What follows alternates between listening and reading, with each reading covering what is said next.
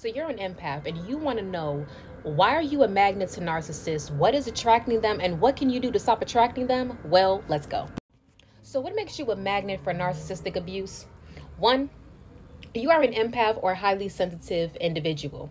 2, you are a natural giver and narcs are takers. 3, you tend to be an overgiver and narcs love to exploit and take advantage because that is their supply. Number 4, you have people-pleasing tendencies and narcs feel entitled to special treatment. Number 5, you lack self-confidence and self-love, and narcs feed off of people who aren't sure of themselves because they can be in more control of you.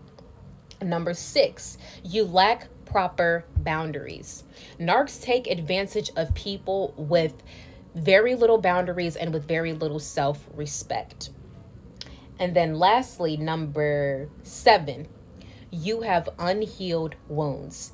And this mirrors what the narcissists are dealing with, and there's a trauma bond there. Next, what attracts narcissists to you? 1, unhealed childhood wounds. Those mother wounds, those father wounds, that can make you trauma bonded to a narcissist. 2, codependency.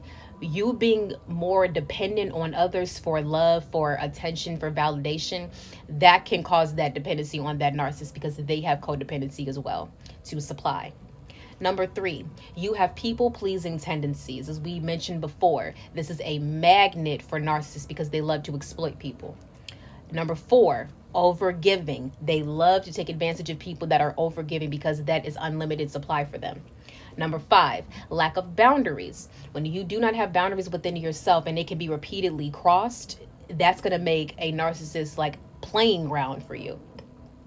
Number 6, empaths. Empaths and narcissists are like the match made in hell because that is exactly two opposite sides of the spectrum. When you're an empath, you are more susceptible to narcissistic abuse.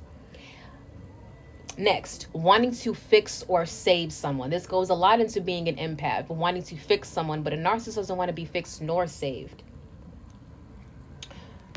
And lastly, how can you stop attracting narcissistic people? Is to have proper boundaries within yourself. To 2, have a balance between equal give and take. 3, independence. When you are independent, there's no room for codependency. 4, letting go of the need to please everyone, releasing that people-pleasing mentality. Next, healing your childhood wounds, especially that mother and father wound. Having emotional maturity, having self-love and self-confidence, having a discerning spirit, feeling worthy of love and worthy of respect, and feeling worthy of genuineness.